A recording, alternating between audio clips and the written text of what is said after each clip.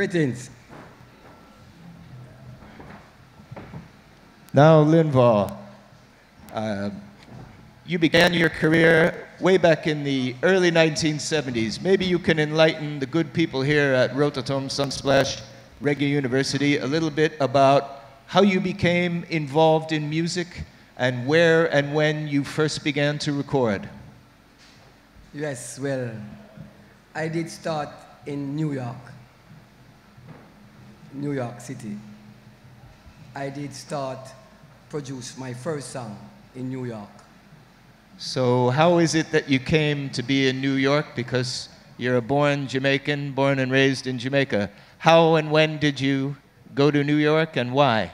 Well, my parents did migrate to New York, so they did take me with them. And I was a young boy getting bad in Jamaica. So that was a good move for me.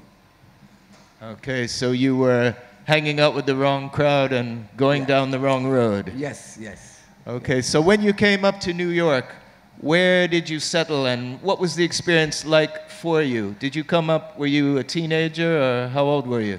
Well, I was a teenager, but I was just singing, just keep on singing in, like, you know, when I hear those version, I try to sing on the version then. And my friends always say, you sound good, man. You sound good. So I just keep on singing till I meet a guy named Patrick Alley.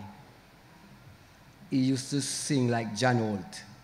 Okay. And I asked him, where could I go to do recording? And he take me to Brooklyn and introduced me to a studio named Artcraft. I never forgot that. And I think I take a little money from my mother. I never forgot that. And I go to the studio and I book the studio and I record one song. And what was the name of the song? The song name, There Is No Other Woman. Okay, so Selector, give us a bit of track one so we can familiarize ourselves with the start of Linval Thompson's career.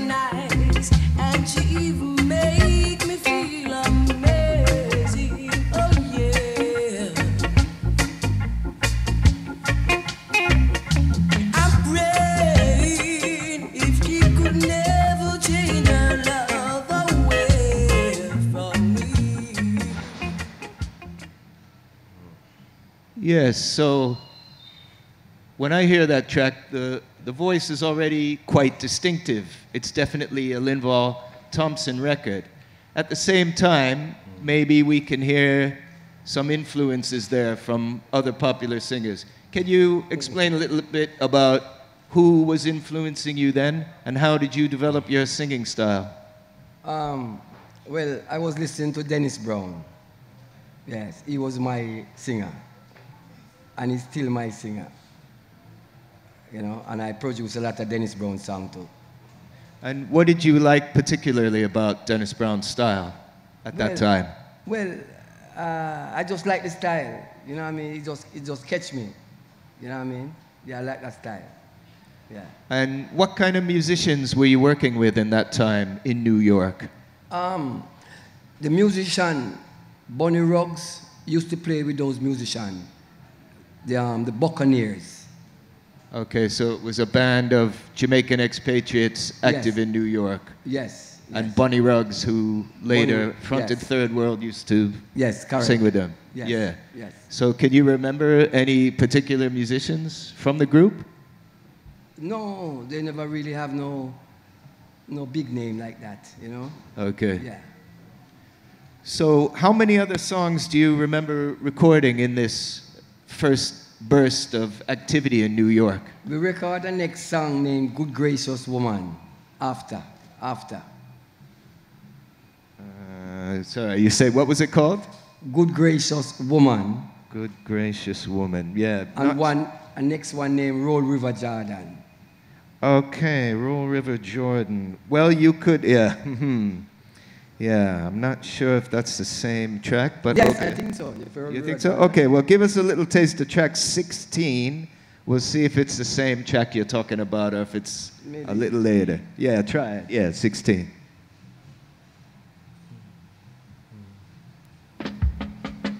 Roll River Jordan. Roll River Jordan. If the rich man don't try to help the poor man,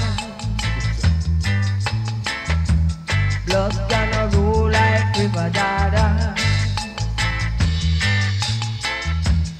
Roll River Jordan, roll. Roll River Jordan.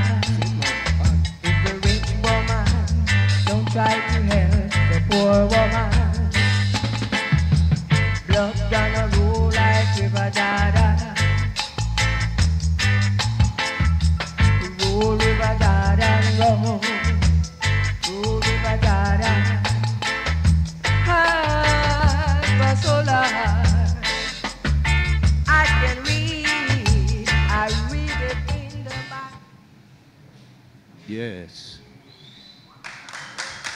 I love that.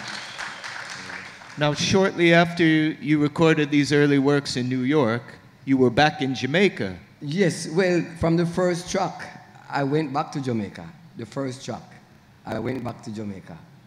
And what happened exactly when you came back to Jamaica? Well, I came back with the song, trying to make people, like different people, hear this song. So I take it to Randy's record store. That time you have Keith Hudson and Stammer. They was there, and they listened to it. And they invite me that they want to do a track with me. And they're ready to do a track. And I did do a track named Westbound Plain. Yes, give us a bit of track 4, and we'll see what else you can tell us about it.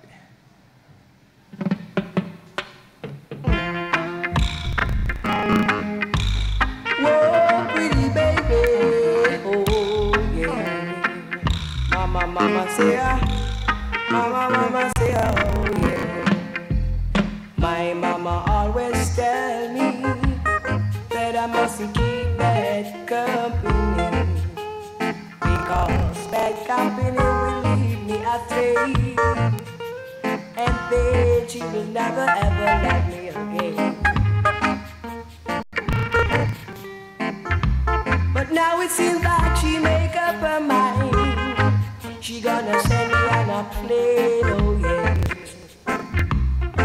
Believe me, I will be leaving on the westbound plane, and I will never ever return again. That's what my mama say. That's what my mama say. I will believe. Yes.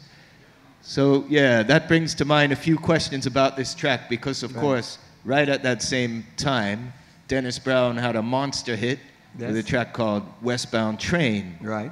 So, what's the relation?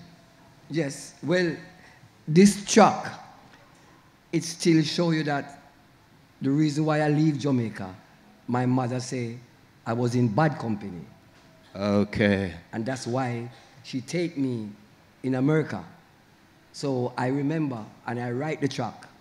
Also, still remember Dennis Brown, Westbound Train. Okay. You understand? Yes. Cool? Okay, so it was like an autobiographical track that you put into Dennis's phrasing or something like that. Right, correct. And also, you mentioned that you produced that song with Keith Hudson and his associate Stammer. Stammer, correct. Now, Keith Hudson is one of the more enigmatic producers in the history of Jamaican music. Yes. And Stammer is kind of virtually unknown. So maybe you can explain to the good people here, what was Keith Hudson like to work with as a producer, and who exactly was Stammer, and what contribution did he make? Well, Keith Hudson was the singer, and Stammer was the man who acted like a rude boy at that time. And you know what I mean? And make sure everything going on good and rough up. If you know, like a rude boy style at that time. So he was like a kind of strong man there with Keith Hudson. Correct. And then Hudson himself, what about his approach to producing and putting this track together? Yes, well, he know the business and he have a root style, a sound. You know what I mean? And I think it was a good style, good move. And he can create his own song, he write his own song and all of that, you know? Okay. Now, around this same time, on this same first trip back, you start to record a few tracks at the Black Ark, another legendary space in the history of Jamaican music. And you do this both with Lee Scratch Perry himself, as well as another producer who was working there at the time, Phil Pratt. What can you tell me about the tracks you were doing there? What do you remember about that experience? Well, as I meet Phil Pratt, he listened to the songs, what I'd done before, and he liked the style, so he introduced me to come to Black Art Studio, that's Lee Perry's studio, and I sing 2 tracks for him. So let's take a little listen to track 5. We'll take a little piece of that and see what you remember about it. A rumba, yeah. A rumba, yeah. A rumba, there. Girl, you got to run, you got to roll. Girl, you got to run, you got to roll. Girl, you must run, you got to roll. Girl, you know I'm your man. Girl, you know I'm your man. Then why did you trick me and love another man? And why did you do it? Girl, you know I'm your man. Girl, you got to run, you got to run. Girl, you trick me and you love another man. Girl, you are like Delilah, oh yeah. Girl, you So got to give us a fade and... Girl, I don't want to see you anymore. Yes. So yeah, what do you remember about that track? Well, Mr. we did Thompson? record that at Black Art Studio, that's Lee Perry's studio. And after that, when Lee Perry heard the sound, he introduced me to do recording for him. Okay, so let's take a little listen to a bit of track 7. This is the track you recorded for Lee Scratch Perry at that time. We'll see what you can tell us about it.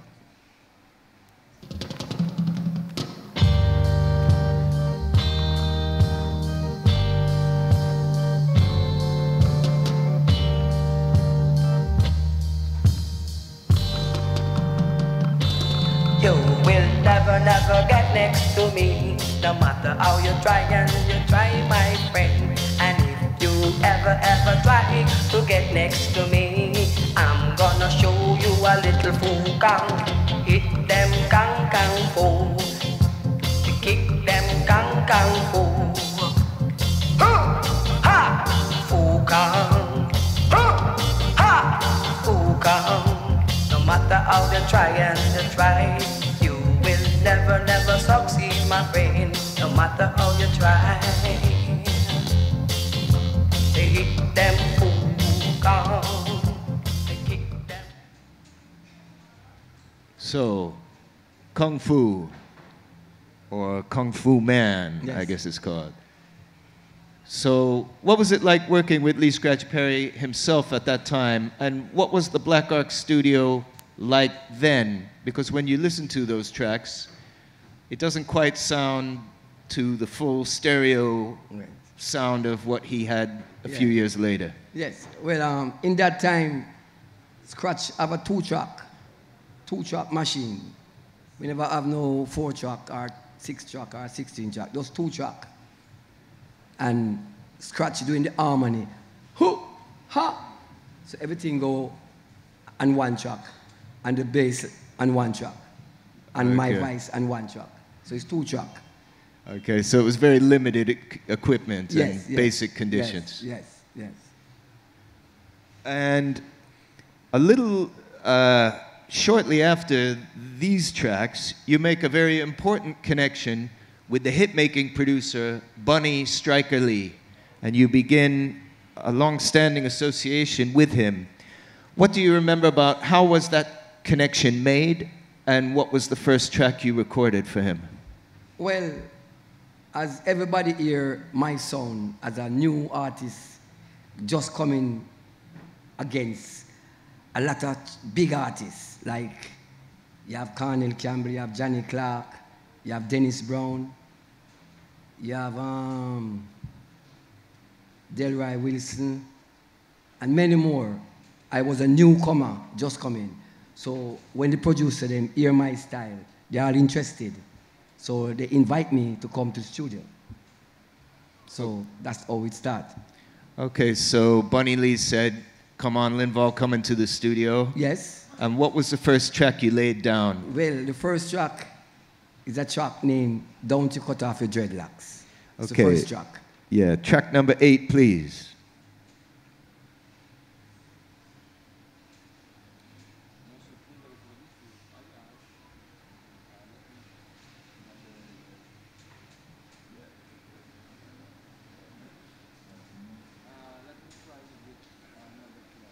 Well, technical issues once again. Please bear with us. We're going to try one more time. Otherwise, we'll move on to another track. I can sing it live if you want. Oh, yeah.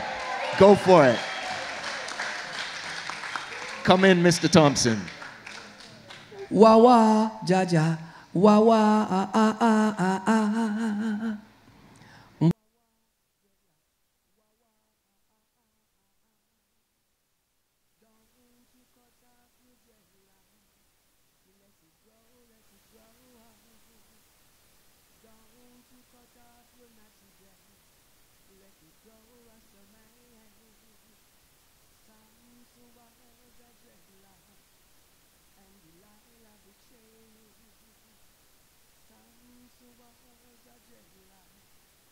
And he played a fool. So don't you cut off your dreadlocks, because Georgia will chastise you.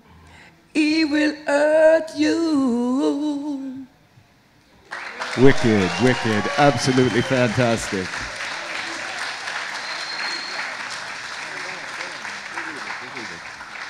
So, hearing you sing that song for us, it reminds of the many biblical references you often make in your work, and also that track there, 1975, you're already talking about dreadlocks and the Rastafari way of life. So maybe you can speak a little bit about Rastafari in your life and these biblical influences that you draw on in your work.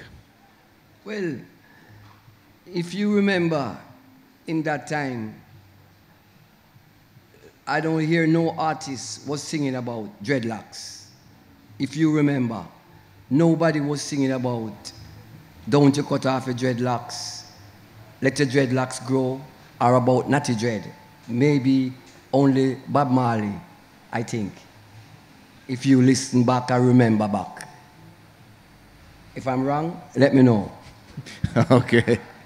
Well, so as we were saying before, so that was a monster hit for you that led to your first album, which caused quite a great success, big interest in Britain and onwards to the US and, you know, elsewhere.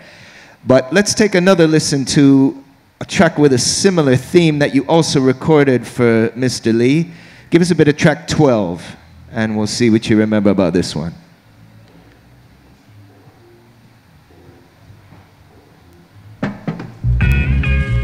Chihuahua,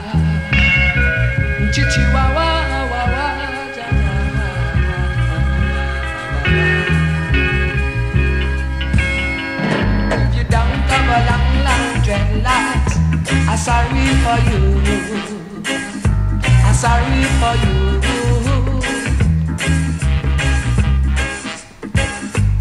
Every dreadlocks man, they must have a dreadlocks woman. And every dreadlocks woman, she must have a long dreadlocks. A long dreadlocks. And if you don't have a long dreadlocks, I'm sorry for you. I'm sorry for you and you. Oh wah wah wah wah, chi chi chi chi wah wah. Oh wah wah wah. Yes. So what do you remember about those types of tracks and working with Bunny Lee?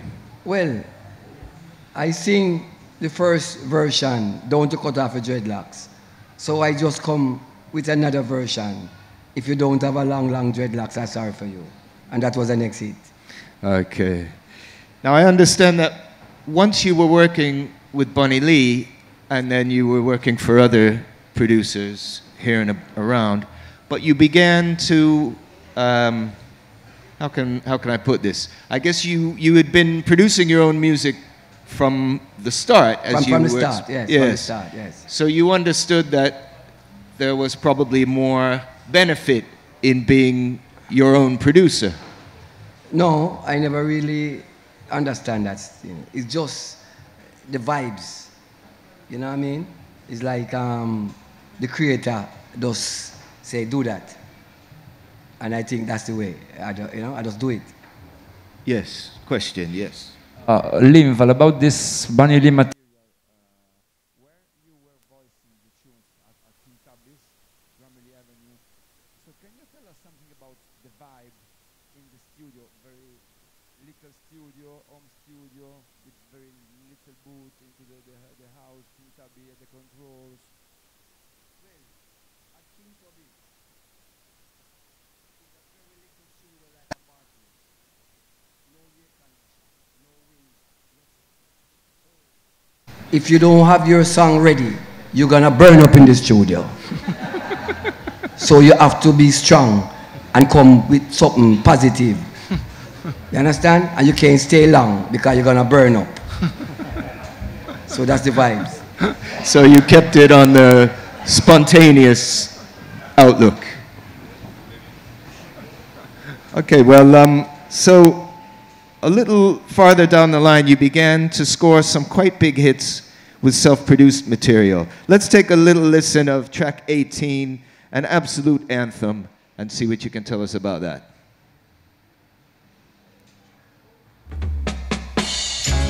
Marijuana, I love it, my brother. Marijuana in my soul. Marijuana in my heart. Whoa, whoa, whoa, whoa.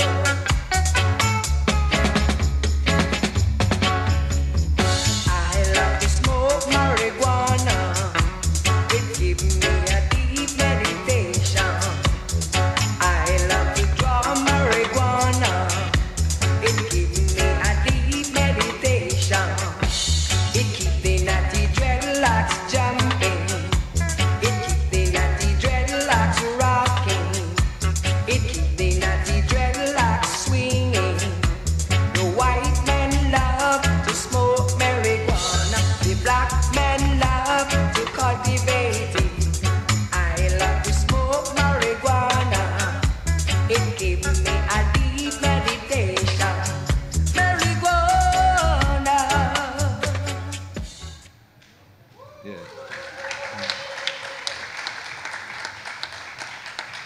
Give thanks, give thanks.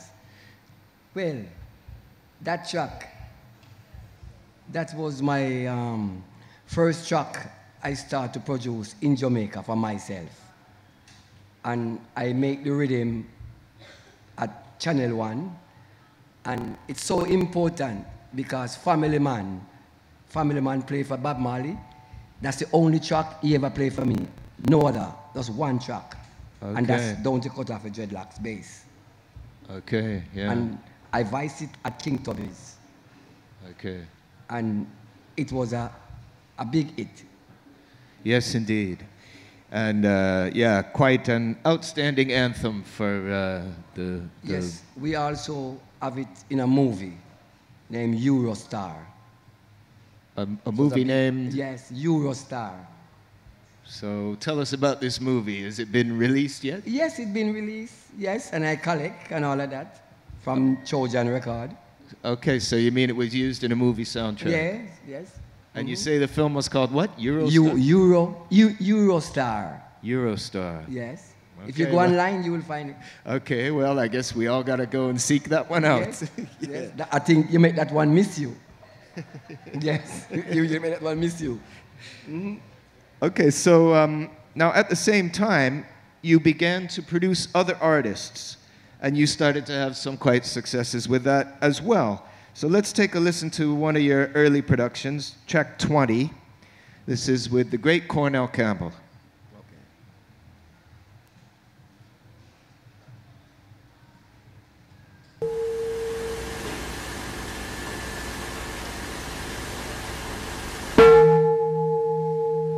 No, that's, yeah, that's not the right track, so. I can't sing that one.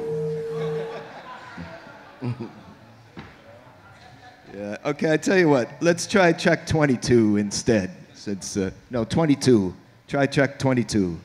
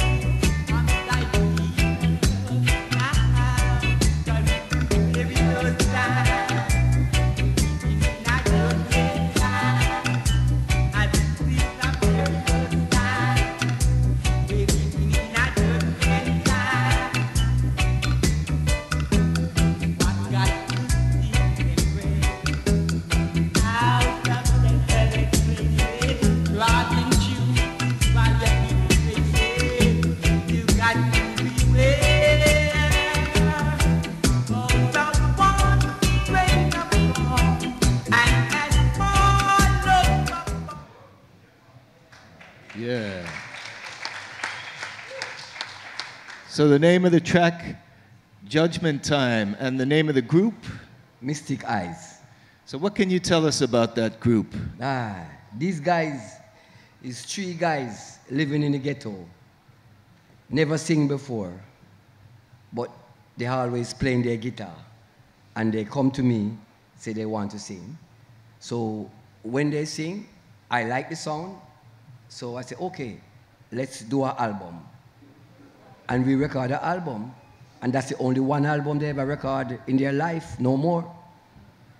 And I can't find the group no more neither.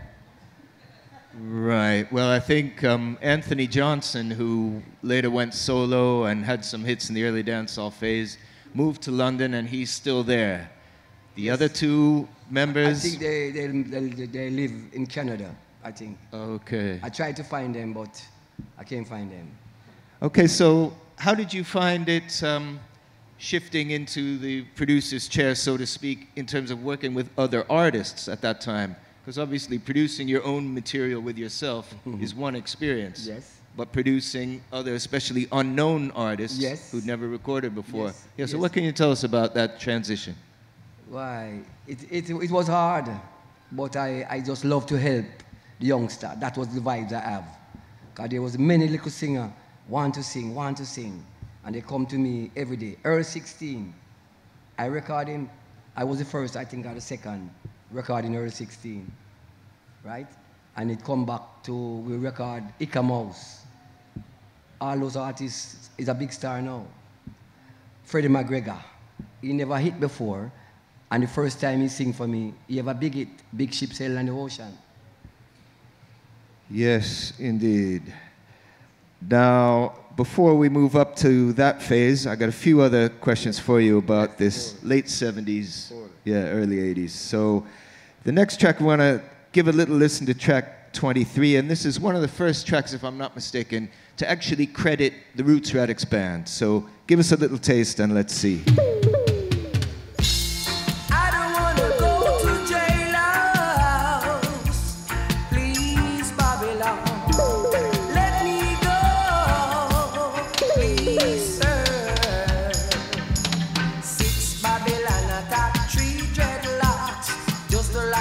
Because they're smoking a split Babylon. Cool down your temper, son. Babylon. Free up the dreadlocks, son. 6 Babylon attack 3 dreadlocks. Just to lock them up because they're smoking a split. A left and a right, Babylon on the ground. A left and a right and a dread on the go.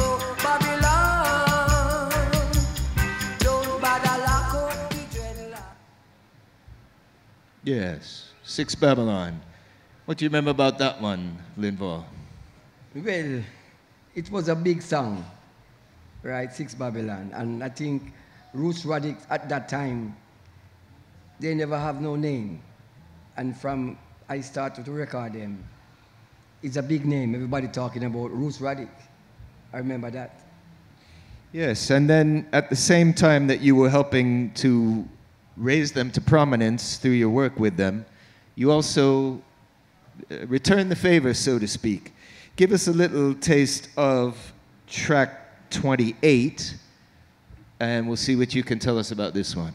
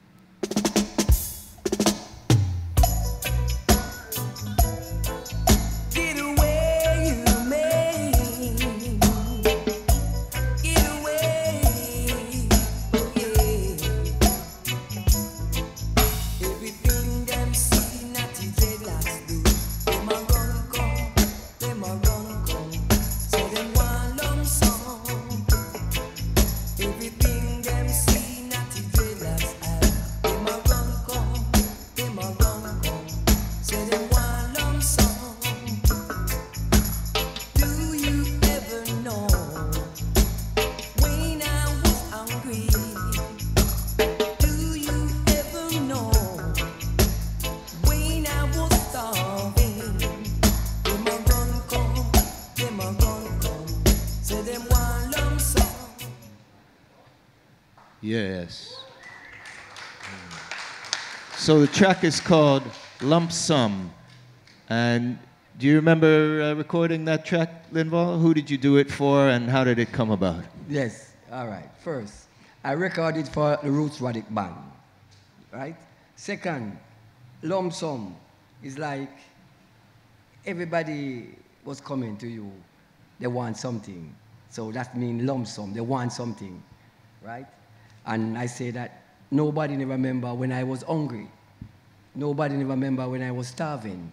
And those things are real. So everybody is just coming now. They want lump sum. They want something.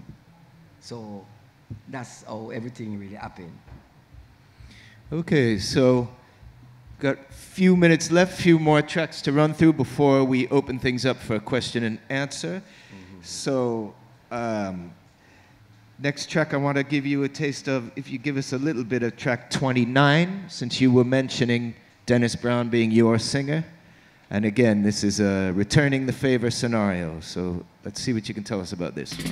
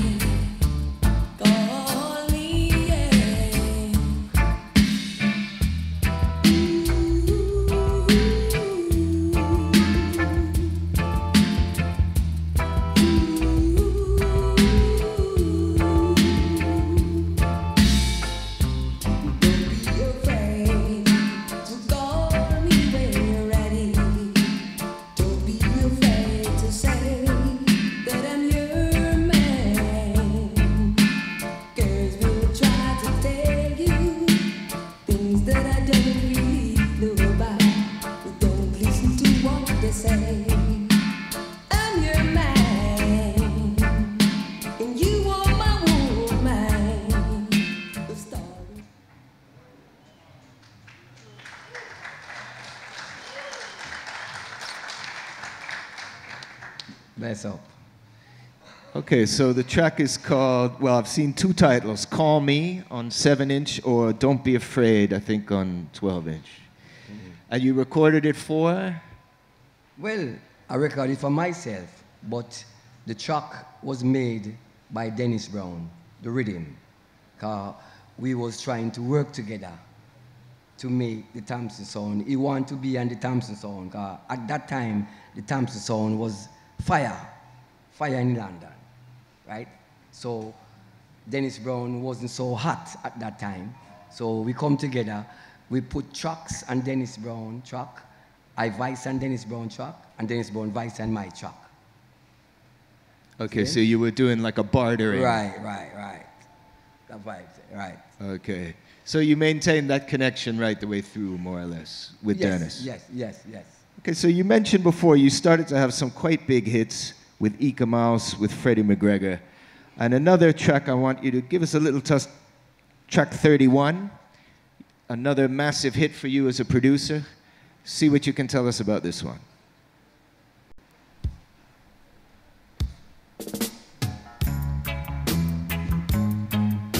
We must unite and say yeah. Whoa. Always talking about the right, yet you do the wrong thing. No one should ever keep away. Peace and unity, yeah. Unity. We must unite. Brother, stop fooling around. We must unite. Sisters, we need not fight.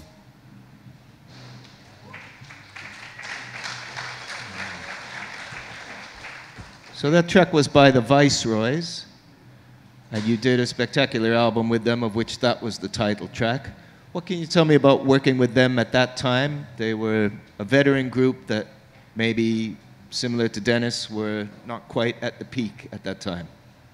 Yes, well, when I know them, they was doing tracks for Coxsone record. And I like the sound, so they come and meet me. They want to do some voicing. So I voice 2 albums with them, and I give it to Trojan Record in London. And it was a big hit, yeah. Check. I have a question. In this time, like late 70s, early 80s, there was a shift into the music from the rocker style to something slower, like the dancehall style, I would say, the rub-a-dub. And you were producing and singing a lot, so I think in some way you were instrumental in this. So can you tell us how this happened? Like you did start to use Roots Radix, that it became the leading group in the early 80s playing that style, the rub-a-dub. So you were instrumental in this shift. Oh, you're talking about dub No. style? The slower way to play Dancehall? reggae music, yeah, man. Yeah, rub-a-dub. Well, I'll tell you the truth. First, I used to record with Sly and Robbie. I used to make tracks with them first. So I was in a problem because Sly and Robbie never liked when I use Roots Radix. So I was in a problem. I'm paying them, you know. It's not like they are doing it free, but everybody want to record for me, right? So, but Roots Radix have that root sound. When I'm in London, I noticed everybody love that style. So we try to hold on to the style with Roots Radix. So that was one of the things.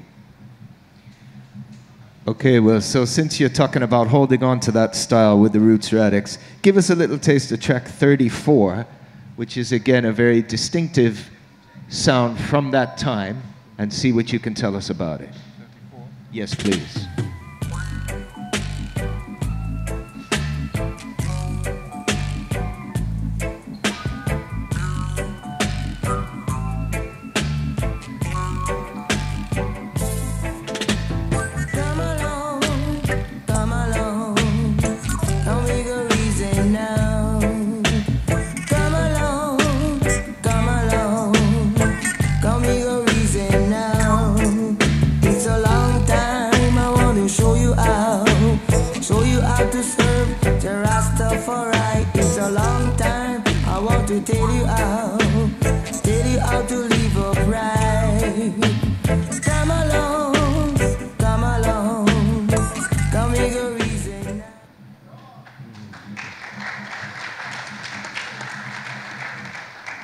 Okay, so who was the song by, Linval, and how did you come to be working with him? That's Freddie Mackey, late Freddie Mackey. Well, I like his style and I like his sound, but at that time, many people never really interested in him. But I did like the sound, so I recorded an album with him. Okay, and was the album released straight when you recorded it? Or no, we never released it till how much years? We just released it couple years now, maybe now 3-4 years. Right. Was there any particular reason for that, or? No, it wasn't really. But in London at that time, no company ever interested in Freddie Mackey.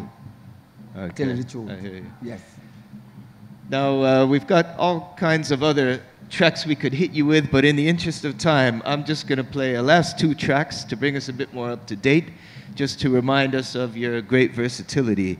And when the other panelists put their question, then we'll go to question and answer. So give us a bit of track 35. This is Linval Thompson in a different style.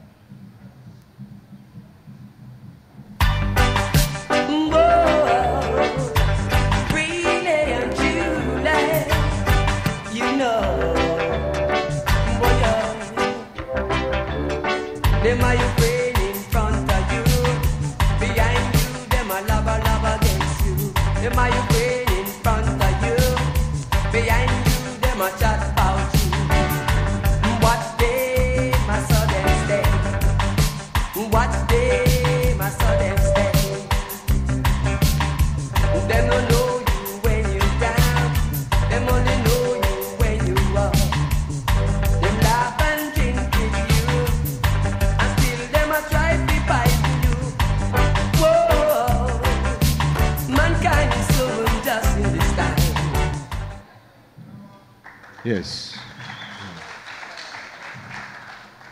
And the song is called, do you remember? Yes, I remember it. I think named Backstabber. Well, I think it came out as Labbermouth. But yeah. So do you remember who you recorded it for? Yes, we recorded it for some producer, some new producer. Okay, so I think it's credited to George Pang? Like Powerhouse label? Yes, he was a new producer at that time, working with Sly and Robbie. Okay. Yes, correct. So what was it like for you moving into the digital, quote-unquote, era, the synthesizer-led dancehall phase? Well, I think Jammies was the one who took it over at that time. But what about for you as a singer? How did you adapt to the style? No, I never really too like it, to tell you the truth. Okay. Yeah, I never really like it. No. Okay, well, so I'm going to open the platform for my colleagues down at the Riddim Magazine end of the table. Yeah, as we just heard, you were like one of the pioneers of dancehall music. First question is, were you aware that you were creating a new genre that would last for the next, how long is that now, 40 years? Mm-hmm. Like, did you really plan or think, okay, we have to come up with something new and this is like a whole new thing for Jamaican music? What you said, if I'm going to do that? Yeah, if you back then, if you were really aware that this is the start of a new era that lasts, that's still going on now. Yes, that's why I come to Europe to study. Right now I'm studying. I'm studying the younger people right now, what they like and what they are interested in. That's what I'm doing right now. Okay, and So I'm trying to work with their style right now. Mix it with my style and their style. all right, and as a pioneer of dancehall, what do you think of the current state of dancehall? Do you follow what's happening in Jamaican music? No, I And- don't really like all. But you can fight against it. If you don't like it, you just stay far from it. So I don't fight against things. You know what I mean? Because you see, everybody have a different vibes and all of that. But roots music, I know that's the right way right now. Positive music. You know what I mean?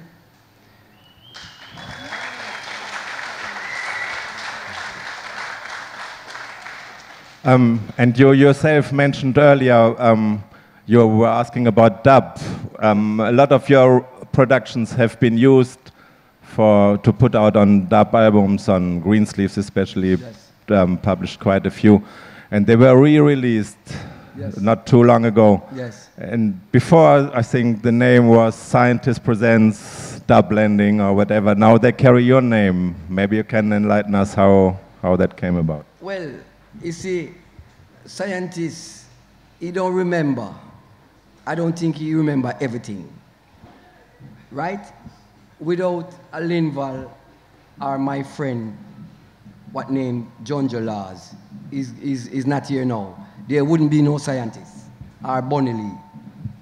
Well, and since you mentioned Junjo, because from what I understand, you were instrumental in helping Junjo to become a producer. Yes. Can you tell us a little bit about the connection between the two of you and how he came to start to produce? Well, John Joe was like, he was traveling along with me as a protector, I would say that. Like a bodyguard. Like a bodyguard, I tell you the truth. And I did glad for it, because in that time, when he was going to Toby's, you have to be hiding, you have to be, the gunman is firing shot, and you have to be moving fast. When you're going to Channel 1, it's the same thing. When you're going this afternoon, you can't come out back till the next morning. 'Cause if you come out back, the gunman may kill you. And that's true, right? So you always need somebody who maybe can defend you some of the time. The police can't help you. See? So it was rough in that time. Okay, so you had him there as a bodyguard, and then Then he watched me what I'm doing, and I said, all right, I'm going to give you a track. And I give him a tape, like with some tracks. And that's the time he found Barrington Levy. Okay. And Yes. then, of course, he had an incredible Yes. string of hits, yes, Yes. with Barrington. Yes. So just before we switch to the question and answer, just a little bit of this last track to play, just to remind, since Linval, you're going to be performing live this evening, 2:15 a.m. on the Lion stage, and you'll be performing backed by Roberto Sanchez and the Strong Like Samson Band. So I want to play a bit of a track recorded earlier this year, I believe, track 36, and the song is called Borderline. Yes.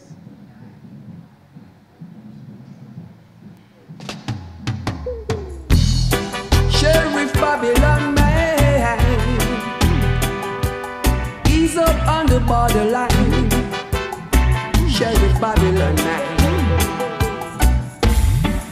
Every time I enter the border, here comes the Babylon. Here comes the policeman, asking for my identification. He asking for my passport. He asking for my DNA. Sheriff Babylon man, why can't we be free to go wherever we want to go? In a Babylon, in a Jaja land. Sheriff Babylon man, what are you searching for? I don't have no marijuana. Yes. So what can you tell us about that track and working with Roberto Sanchez? Yes, Well, this track is something happened.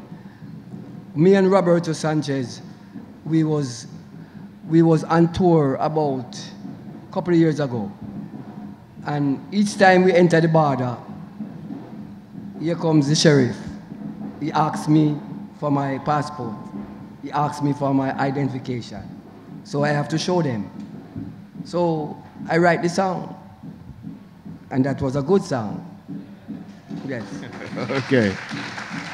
Okay, so now is the time when we put the platform over to you, the audience. So who would like to put the first question to our special guest, Linval Thompson? Okay, question at the back.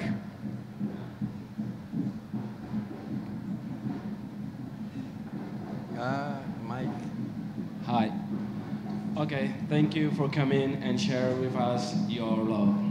My first question is, for you, what does it mean to be Rasta? What we need to be Rasta? And how you see our new generation, our new Rasta generation? Thank you. Yeah. Yes. Well, right now, to be a Rasta, you don't have to, you have to, in your heart, you have to have love for each and every one. That's the first thing. And you have to stay positive. And you have to try to help people. You know what I mean? And you have to make sure you read your Bible and you know the truths about the scripture. You know what I mean? That's the way I think. You know what I mean? Saying? Okay, thank you. Okay, and who, oh yeah. Hello. Yes, greetings. I represent Russian media, Daily Vibes. Yes. I have a question because one of my first songs of you were Kung Fu Man. Yes.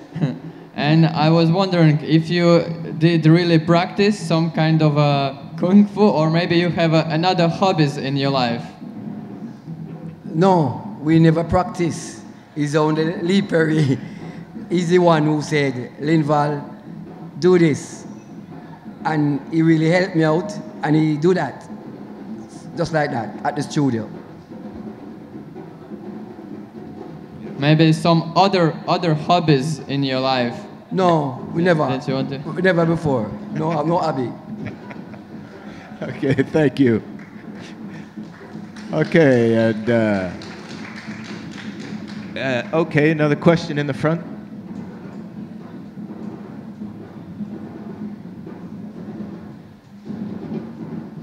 Greetings, and I thank you for your story. Greetings. And I was a bit late, so I missed a part of Yes. what you was telling about. Yes. But I heard you said that your mother took you to America because you was with bad company. Yes, yes. Who was the bad company that your mother said you was with?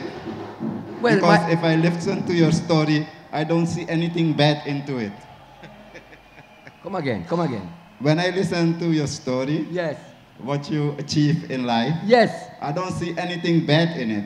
So who was the bad company All right. that your mother took you away from? The bad company is what? When I was in Jamaica, I hanged out with my friends. Those guys doing bad things.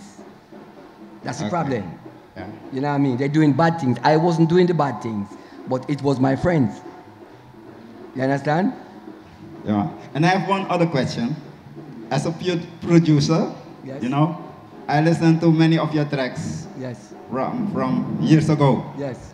And what I discovered listening to the music is that the music always sound different, but still the same. What is the technique of that? Okay. I like that. Thank you. Well, the technique, I try to stay positive, right? And I know what the people them want. I know what they love, right? So I try to stay on that style. I don't try to change the style. You understand? Because right now, I'm making new tracks. I'm producing new things. And you soon hear them. You're going to hear them. It's coming out any minute now. Great, thanks. Rastafari. Bless, Thank man. you. So, as the drums are getting closer, I think we've got time for one last question. So who would like to put the last question to our special guest, Linval Thompson? Oh, okay, we got two last questions, yeah. Or maybe three. No, two, I think. Yeah, Maybe two. 4. I never know. Hello, thanks for coming. Yes. I want to know if you have discovered some new inspiration in your work that you are doing nowadays. What have you discovered new, different from before? Yes. If you discover. Yes. Right now, I'm working with about 3 female artists. 3, right? Because I discovered that it's a different vibes. The people need a difference, right? So we have them coming out anytime now. 3 female artists. And would you care to share with us the name of the artists? Yes. One of the name, her name is Nadia Makinoff. That's Winston Makinoff daughter. Nice. And the next one is K Vibes. And the next one is a secret. Okay, we'll watch this space. Okay, and yeah, I think we had another couple of questions in the house. We got one in the front here. Okay, last question apparently. Yes, Linval, can Bless. you tell me a little bit when you work with Earl China Smith that you did in at the yard? Yes. Yes, we did work with China Smith in the yard a couple years ago. But it was a good vibe for me to be versatile, you know. So right now, I'm staying with the Thompson sound style. Me and Roberto Sanchez, we are working together right now in Spain. Different vibes. Right. Okay, yes. Thank you. So just to remind that tomorrow, right here in the Reggae University tent, at 4 p.m., there will be a screening of the film Rude Boy, looking at the story of Trojan Records. And directly after, at 5:30 p.m., right here, we will have a session entitled Tighten Up, the story of Trojan Records, with Lawrence Kane Honeysett, who wrote a book about Trojan Records, as well as the selector Gladdy Wax. And then, directly after, at 7 p.m., our session, Take Me to Jamaica, the never-ending story of the Jolly Boys. We will be here with the Jamaican mento band, the Jolly Boys. So don't miss it, be here, but right about now, put your hands together one more time for our special guest, Linval Thompson. Respect, give thanks.